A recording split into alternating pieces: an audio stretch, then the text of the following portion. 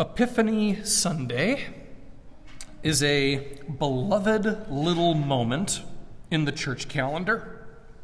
The day the Magi discover and do homage to Jesus.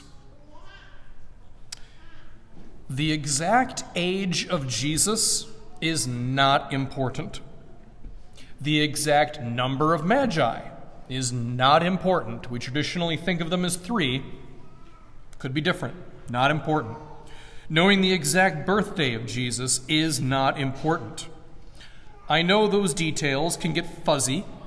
Sometimes it can be hard to get a straight answer out of history without feeling like someone somewhere is lying to you. History can be tricky like that. And yeah, there are some fakers and opportunists out there that are willing to take advantage of our collective ignorance. But most historians mean well, and they simply fail to agree on one specific answer to a specific question. How old exactly was Jesus when the Magi came? He might have been 1. If a historian came up and said, well, actually, he was closer to 3 or 4, it doesn't really matter. It doesn't change the nature of the story. Here's what's important. This is a matter of the revelation of faith, and therefore we can be confident in the accuracy of the text. What is important is that the Magi somehow knew someone very important was born. They knew that King Herod saw this newborn person as a threat for some reason, and they set off to find this special individual. And when they finally found Jesus, they knew exactly who he was. So how do we know that with certainty? When I just said all these historical facts may or may not be 100% accurate, how can we say that they knew who Jesus was with confidence? Because of the gifts. The gifts indicate that the Magi knew who they were dealing with. Gold, frankincense, and myrrh. Gold for a king, frankincense for the high priest. Right off the bat, that's weird.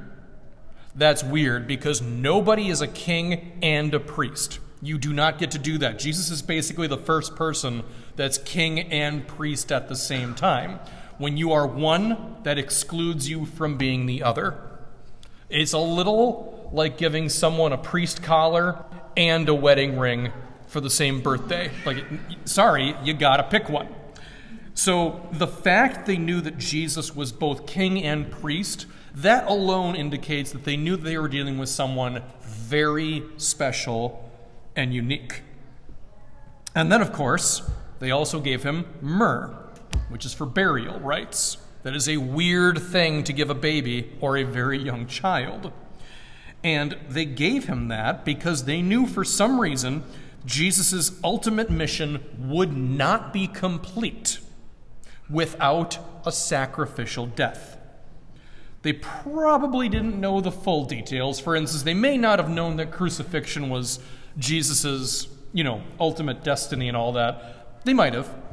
But they knew that Jesus would not live to enjoy a lovely, peaceful retirement.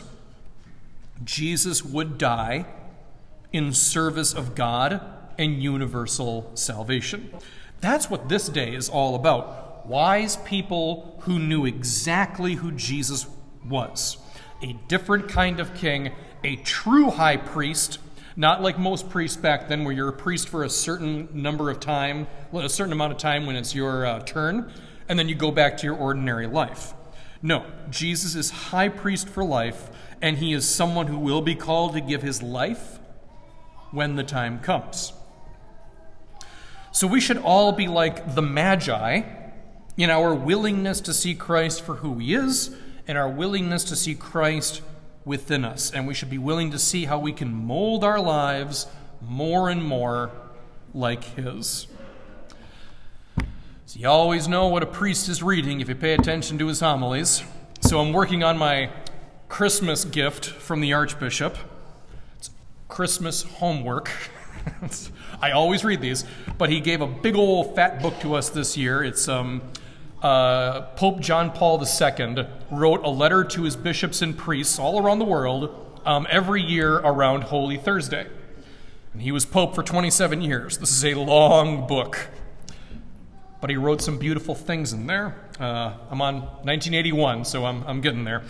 But he wrote in 1979, first years of his pontificate, and he explained and reminded all the priests around the world, this is his first message to priests as Pope, and he said that our office and mission of Jesus Christ has a triple dimension. That means we don't have three unrelated jobs of priest, prophet, and king.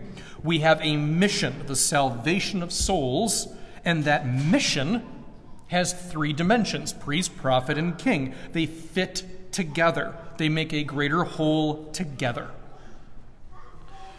Now I'll remind you, what an epiphany is, what the word means, is when divine reality manifests before you. An epiphany is when you see God undeniably in front of you, and it calls us to conversion, which is a pretty straightforward thing to say. If God is right there in front of you, your life is never going to be the same.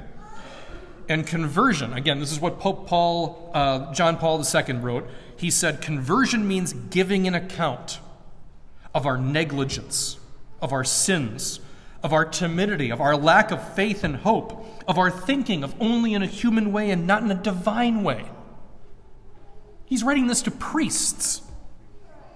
He says it also means seeking again the pardon and strength of God in the sacrament of reconciliation, and thus always beginning anew, every day progressing, overcoming ourselves, making spiritual conquests and giving cheerfully, for God loves a cheerful giver. So he said, you priests, you need to convert to Christ every day because you have doubts and you have sins and you have cowardice, and you offer all of that to Christ.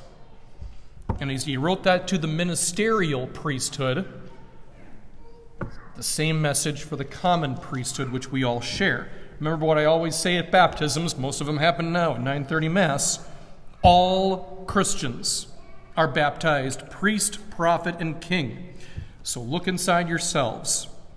When was the time in your life that you felt most like the Magi? When was a time when you had an experience of some kind that shook up the way you see the world or your place in the world? Have you ever been at a crossroads of life where you felt the need to convert and make a real change in your life? Because that very well could be an epiphany. Some people, they get hit in the face by God during normal prayer. It's like God is slapping you awake. Snap out of it. Some people get that. For other people, it's hitting that low point in life, and they realize, no, I need to throw away the cigarettes, or I need to quit, and I need to find a job that's not literal torture 40 hours a week. Those two count as epiphanies. Anything can be an epiphany if it increases our ability to face our cowardice, face our sins and failings, and to increase our thankfulness to God. Those are the ways we grow closer to Christ. Those are the ways we become a little bit more like the Magi. They are our private, but still valuable, epiphanies in daily life. So keep watch and be ready to follow the guiding star which is showing you the way to salvation.